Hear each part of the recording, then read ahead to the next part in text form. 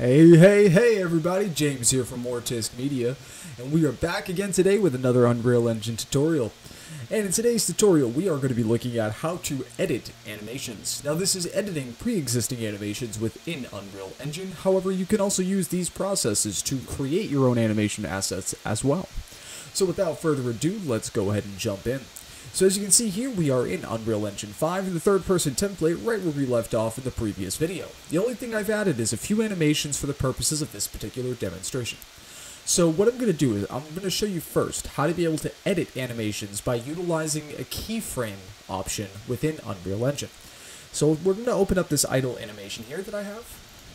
Now, one thing I just do want to note as well is that if you're unfamiliar with what keyframing is, it's essentially the process of creating points in space-time, in space-time in reference to the animation, for when to do things. So if I go ahead and I play this animation, just go ahead and click, you'll see that he's got some kind of like nice breathing idles and kind of like a nice motion to his arms and shoulders. All of these are being keyframed. So like from this point to this point, when they go back up, this is where the keyframes are being set. So what we're going to do is edit how these are set up. So this one's a really good animation because as you can see here, this hand and this hand are both clipping into the thighs. So how we're going to change that is very, very easy. We're going to go ahead and search for the root bone for the arms. Now when I say root bone, I don't mean the bone that's literally named root. What I mean by this is the bone that is associated to the rest of the structure for that particular part of your character. So, for example, if I search up the clavicle, you'll see the clavicle L, clavicle R. Okay, but if I search on arm, so mainly what I'm looking for is the arm structure that I'm trying to move, you'll see that clavicle before spine and all these other options is the root of everything else. The lower arm, upper arm, the twist, everything is associated to the clavicle. So this is the root for the arm. So what we're going to do is we're going to highlight on the clavicle. And we're also going to want to make sure, so this is how your snapping grid is going to look like by default. What we're going to do is click on the middle one here for disabling rotation snapping. And we're going to disable that. We're not going to be scaling or moving anything, so we don't need to mess with those. We just need to make sure that we turn the rotation scaling or snapping off, and then we can go ahead and start rotating some things. So what we're going to do is highlight on the clavicle and make sure we are in, press E to be able to get into rotation mode. And then we're just going to start kind of moving it out just a slight bit, just like that. Then we'll go to the upper arm, and then we'll move it out just a little bit more. Actually, no, we'll move this in a little bit. Just like so. I know it looks like I'm moving the arm back in, but what's cool is watch this. So now that I've straightened out the lower arm, you'll see his hand is no longer tied in to the rest of the skeleton. Or tied in, clipping into the mesh. But I can also make some other adjustments here as well. So I can go to the upper arm again, and just move it out just a little bit. Perfect.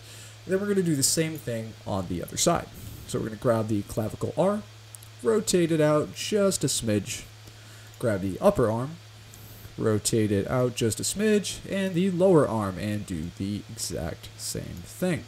Now the upper arm's a little out too much, so I'm going to bring it in just a tad.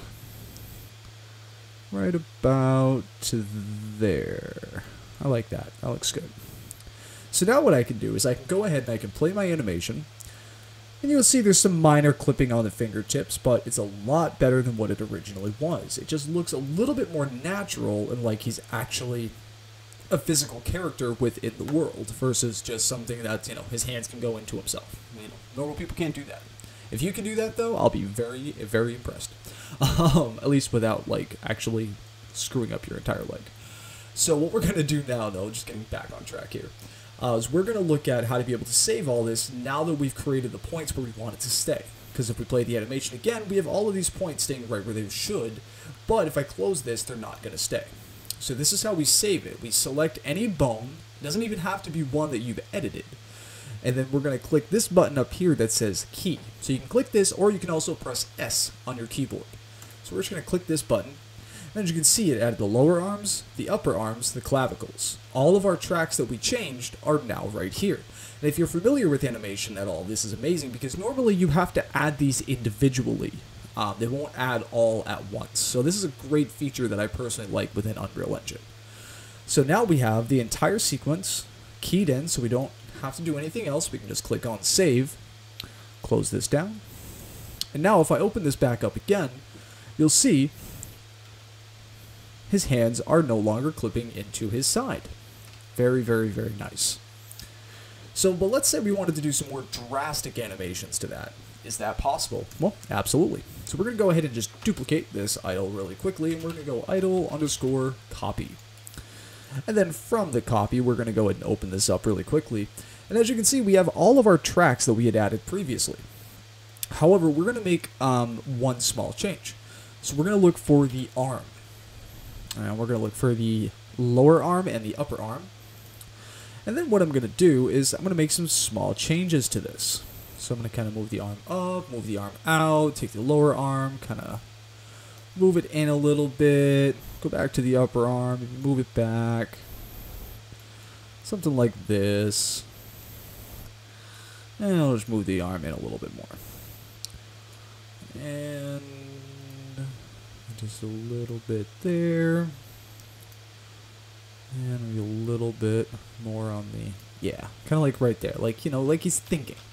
So now if I play the animation, you'll see his arm just stays in position. It's not going to do anything.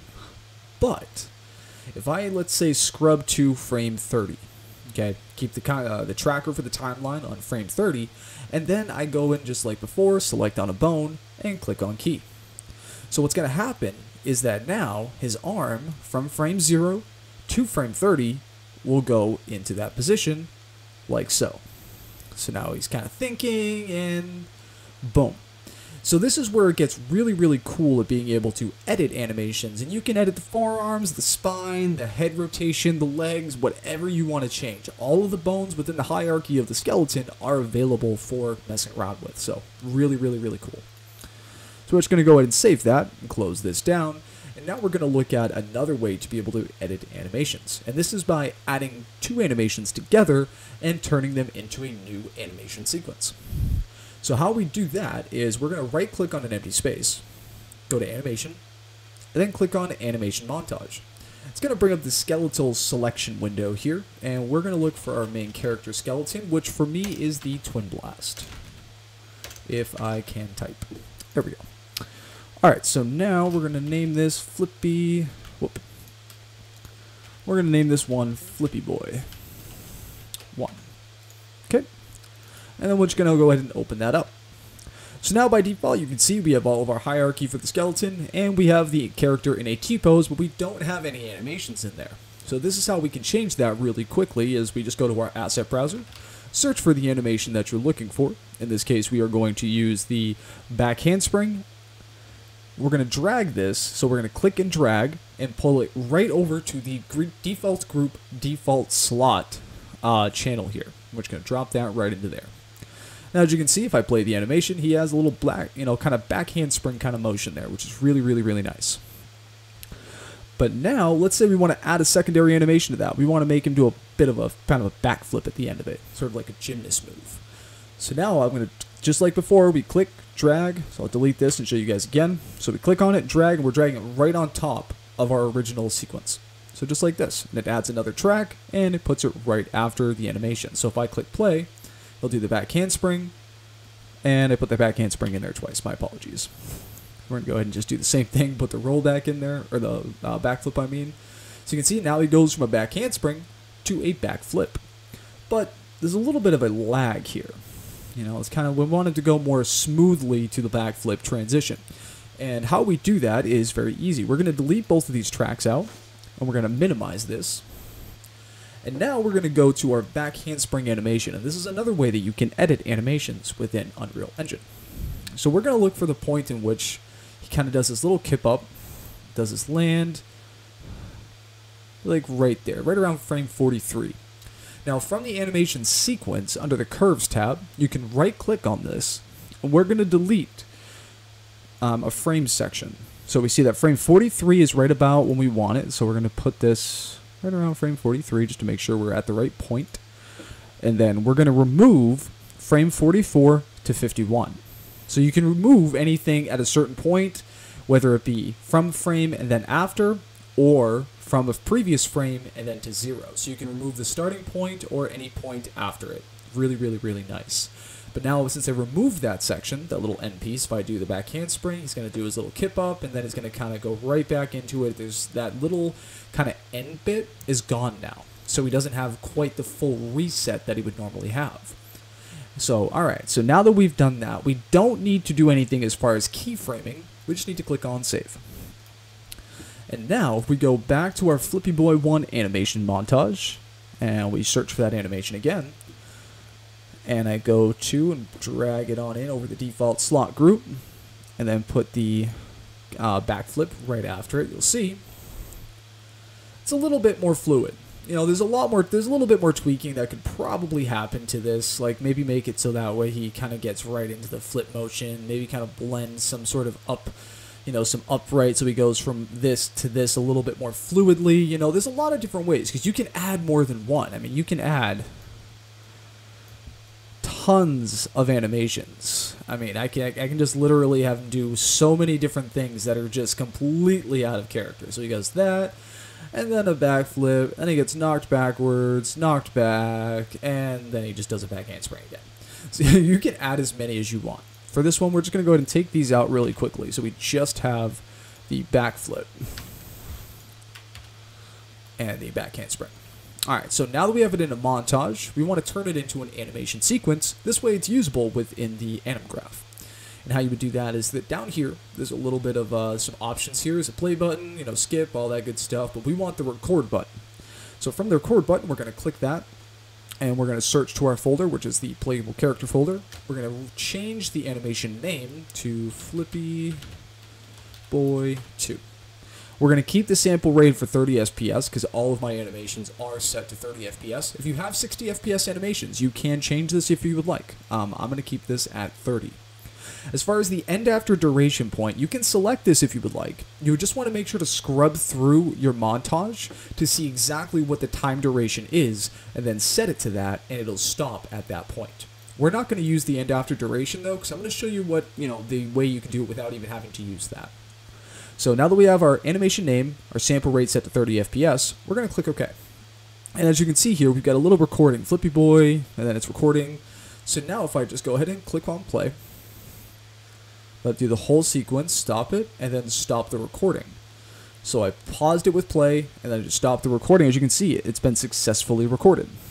So now I'm going to go ahead and open it up. And it's just by clicking on the open button. Now, if I go through and scrub, you'll see there's a lot of dead space, but then eventually he's going to do his animation, and then he's going to try and go into like the start of the next sequence because I didn't stop it right away. And this is where that end after duration could really come into play, because you normally then won't have to do this part, but that's totally fine even if you don't. So we're looking at 270, so we're going to take off of 271 to whatever the end frame is. So we're going to go 275, 273... 269, 273, there we go. Alright, so now we have that. Now we also just need to see where the animation starts at, so we're going to scrub through and look for where that position starts. It looks like that's right around, we'll say frame 180. So we're going to look for frame 180. 182, here we go. So we're going to click on this one, remove frame 0 to 180. And now, full animation, start from the back handspring to the backflip, and no dead space. So now we can just click on save, minimize this, and now we have the Flippy Boy sequence, which should be, let's see, where did that go? There we go, Flippy Boy 2 animation sequence. Somehow that didn't go into my playable character folder, so I'm just going to move that there really quickly so that way it's in the proper folder. There we go. Alright, so Flippy Boy 2, and you can see it's an animation sequence. It doesn't have any root motion in it, but I'm sure you could enable root motion if you wanted to. As you can see, these are all in-place animations, so I don't have to enable root motion. So this is how you would be able to sequence animations together and make something really, really, really cool, utilizing multiple animations and turn it all into one. Now, one last thing that I do want to just show you really quickly is some things you can do with the removing of frames within the animations. So I'm going to look up the Paragon Twin Blast. I'm going to go to Characters, Heroes, Twin Blast, and I'm going to go to Animations. I'm going to search up a specific one. I'm going to search Dab for the emotes. So I'm going to go ahead and open this up really quickly. if it wants to open. There we go. All right, so this one's pretty cool. I'm actually currently messing around with this one in a game that I'm working on. So if you look at here, you'll see his arms kind of extend out and then his guns disappear. And then he kind of goes back to a motion. And then it come back up. So you have the full motion here. So this is the emote. For some reason, it's only playing a portion of the animation.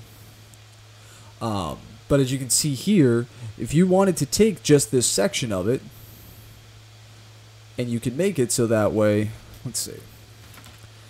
Maybe this is an edited one that I messed around with.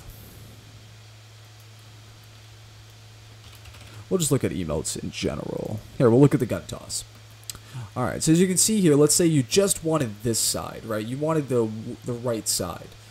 Well, what you could do is, from where it's guns down by his hips, maybe like right about there. So we'll go to the curves track, we'll remove 23. Let's see if it won't let me remove 23, so we'll have to remove everything after. So we'll see where he flips the gun, catches it, and then puts it away, right around 61. So we'll say 60, so we'll just go here, remove 60 to 226.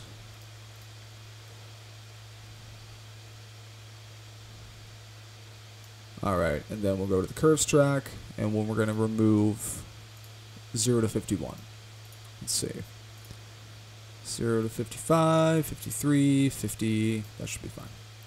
So now, it's just that section of the animation track. If you wanted just that, you can use that as like a cool way to be able to, like, you know, draw or holster your weapon. So there's really some really cool ways that you can do this. Now, also keep in mind with the rate scale, if I set this to -1, it'll play in reverse. It looks like he's kind of shooting the gun up, and then he kind of comes back. So, I mean, it does look a little weird because of the way that it's, you know, playing backwards and stuff, but it's just something to keep in mind that you can do some really cool stuff by using the rate scale, removing some frames, and then, you know, adding it into an animation montage section.